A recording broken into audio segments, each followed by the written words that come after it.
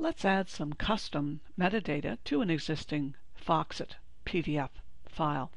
Now, to begin with, there is default metadata, of course, as we've seen from a previous video, but there are times that organizations may want to add additional metadata. We can use the File option here and go down to Properties, and then within our metadata here, at the bottom, we can see there is a Custom option. So let's select Custom, and we can add values here.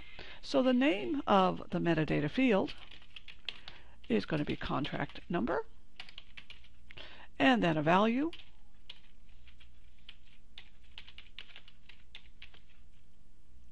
and we can add that to the metadata. And let's do another one.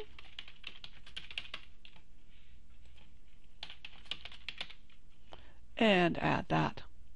This metadata can be used for records retention, for document management, and for searching within the corporate environment. We're going to say OK to that. And of course, always remember to save your files.